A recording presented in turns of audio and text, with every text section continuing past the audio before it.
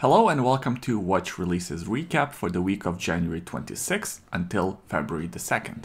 Let's begin with Grand Seiko and their new model reference SBGX355, also known as the Snowflake Quartz. The Snowflake is arguably Grand Seiko's most iconic model. I reviewed one and so have many other people.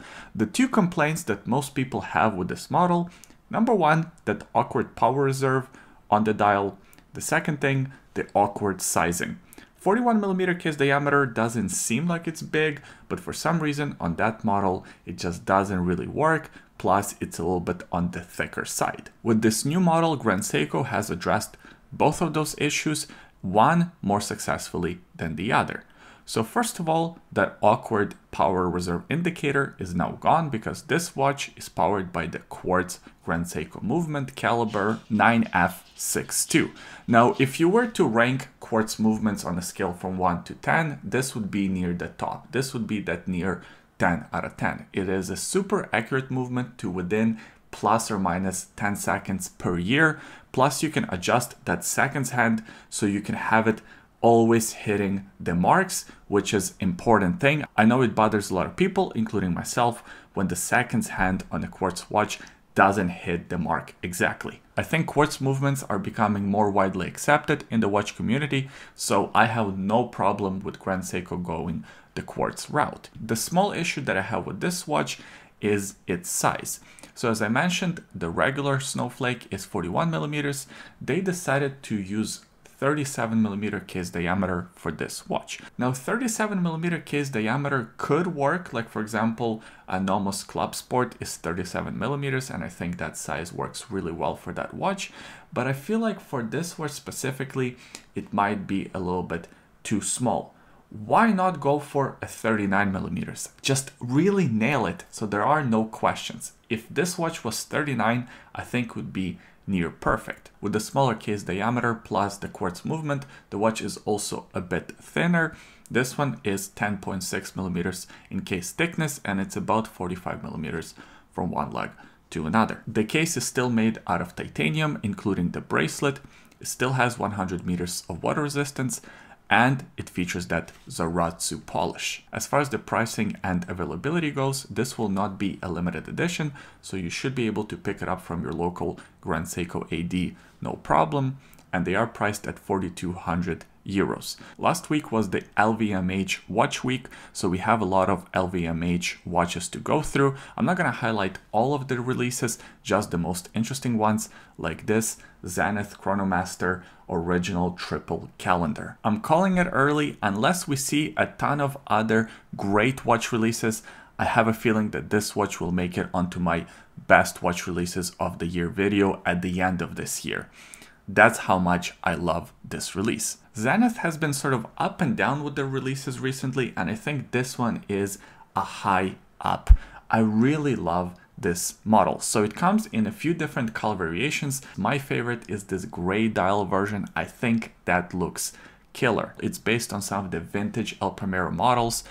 Basically, the architecture of El Primero Chronograph was based on the triple calendar with the moon phase. So this movement has already architecture built in for these complications, and design-wise, it looks so damn sharp. It has that Zenith aesthetic. It has that sort of feeling of a vintage timepiece in a modern case with modern finishes and modern materials. Speaking of the case, it's made out of stainless steel. It has a 38mm diameter. It's only 13mm thickness, which is super impressive for a case that has an automatic chronograph movement with triple calendar and a moon phase complication.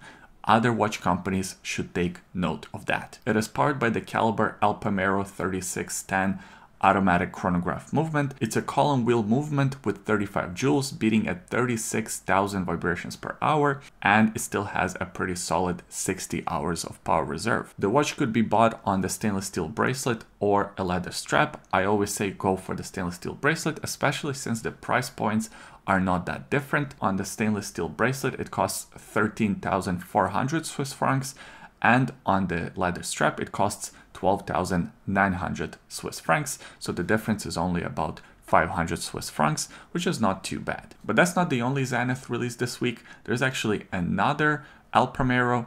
This one is called the Chronomaster Sport Green. So the Chronomaster line was released, I think, in 2021, and it right away became super popular with watch enthusiasts. It's a bit of an alternative programming to the Speedmaster and to the Daytona, and I think it actually makes a lot of sense. Last year, they released a variation of the Chronomaster Sport with a green bezel and a green dial. It was a limited edition in collaboration with Aaron Rodgers. When I did a recap for that week, I really loved that green color, the green dial, and everything else about that watch. I think it just looked really good altogether. Well, now this new model is no longer a limited release. It is slightly different from the Aaron Rodgers one, but overall it looks very similar, and now it is a part of a regular catalog. It is no longer limited edition. The only differences that I can spot between this edition and the Aaron Rodgers limited edition is the color of the sub-register at the 3 o'clock position.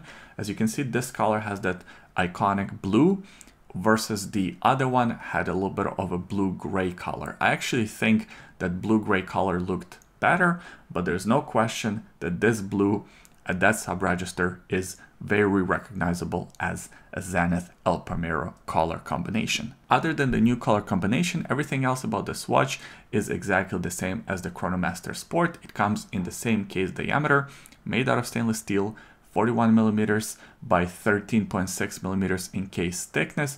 It is still powered by the same movement El Primero caliber 3600, which is a high beat movement beating at 36,000 vibrations per hour, so you can measure 1/10 of a second. It also has 35 joules and 60 hours of power reserve. The price point for this model I think is very reasonable. It costs 10,900 Swiss francs for the one on the bracelet and 10,400 Swiss francs for the one on the rubber strap. I'd say go for the one on the bracelet and just buy an extra rubber strap as an addition. Next up, the new Tag Heuer Carrera date Plasma Diavon Guard. I wanted to highlight this model for several reasons. Number one, I think it's very interesting that Tag Heuer here decided to go with lab created or lab grown diamonds instead of the naturally mined diamonds. It's sort of rare for the watch industry to embrace these lab grown diamonds, and I hope more and more companies do embrace that, because hopefully it will drive the price point of these watches down. Plus, it's just better for humanity in general to use these diamonds as opposed to mined diamonds, but hey, that's just my personal opinion. Either way, it is just interesting that they chose to go with lab-grown diamonds. Second thing that I wanted to highlight is the fact that this watch looks exactly like the Citizen, doesn't it? I mean, the Citizen doesn't have a diamond-studded dial, but everything else looks very similar, including the case shape. So this one here has that giant diamond instead of the Tag Heuer logo closer to the 12 o'clock position. It also features a white gold case. I couldn't find the exact price point of this watch, but I can tell you it's not going to be cheap. What is a little puzzling to me is that they went this extra mile going with the baguette diamonds on the dial plus that giant yellow diamond and all white gold case, yet they chose a caliber 7 automatic movement, which is essentially a slightly modified Sellita SW300, which you can find in watches for around 500 bucks, which is so strange because why would you create this exquisite timepiece and choose such a cheap movement? I don't know how popular this watch is going to be. My guess is not very popular. Speaking of Tag Heuer, let's actually talk about another Tag Heuer release, the Carrera Chronograph Tourbillon Glassbox with the green dial. Last year, Tag Heuer Carrera celebrated 60th anniversary and they released a new Glassbox case shape, which I quite like. I think it's a very sharp watch. In the same year, they also released a new 42mm chronograph with the Tourbillon in the same Glassbox case. As you can see, that last year's release featured a blue dial with an orange seconds hand, very iconic, very on brand for Tag Heuer. This year, I guess it's a year of a green dial, so we have the same watch just with the green dial. To refresh your memory, it comes in a stainless steel 42mm case diameter. It's about 14.3 millimeters in case thickness and about 48.6 millimeters in lug-to-lug distance. The movement here is the in-house caliber TH20-09. Of course, it's an automatic tourbillon movement with the chronograph complication. It's a COSC certified movement that beats at 28,800 vibrations per hour, and it has 65 hours of power reserve. TAG Heuer has these sort of higher end movements, so I don't know why they chose to go with such a cheap movement on the other watch. But that's besides the point. We're talking about this new tourbillon model. As far as the availability and pricing, this will be their permanent collection, so it's not a limited edition, and it's priced at 23,500 Swiss francs. So clearly TAG Heuer is trying to go into this higher price category with these two new releases, but I don't know how many people will actually pay over $20,000 for a TAG Heuer. But what do you guys think? Would you pay over $20,000 for a TAG Heuer? Leave your comments below. Next up is a Hublot MP10 Tourbillon weight energy system. I rarely talk about Hublot on this channel, but they do have some crazy engineering with some of their models. I think this model here has that crazy over-the-top look, and of course a lot of engineering and research and development went into creating a watch like this. But my problem with it, it's not that it's crazy looking, I just think it's not crazy enough. Hublot has this model called MP05 La Ferrari edition, and I'm sure you've seen it online because it's this crazy watch with the 50-day power reserve. You actually have a little screwdriver that you have to put into the watch and kind of wind all the barrels because it has so much power reserve that it will bleed your hands trying to actually manually wind it.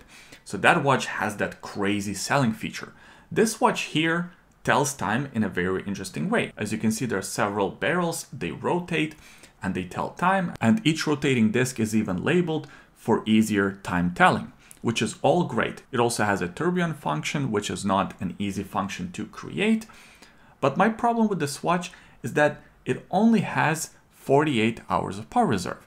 So essentially it has all this craziness going on, at the same time, none of the craziness. It doesn't have that crazy feature. This watch costs $250,000, and yes, it looks kind of interesting, but other than its looks and the tourbillon, it doesn't really have anything special about it. Again, harkening back to that La Ferrari edition, you can show off in front of your friends because, let's be honest, that's why you would buy one of these watches.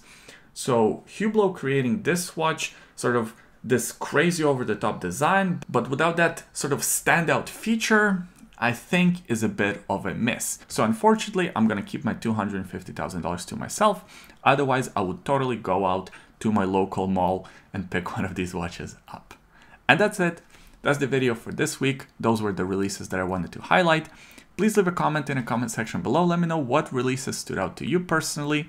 I always enjoy reading your comments. Also, give this video a thumbs up if you enjoyed it. Subscribe to the YouTube channel for more videos like this, and we'll see you next time.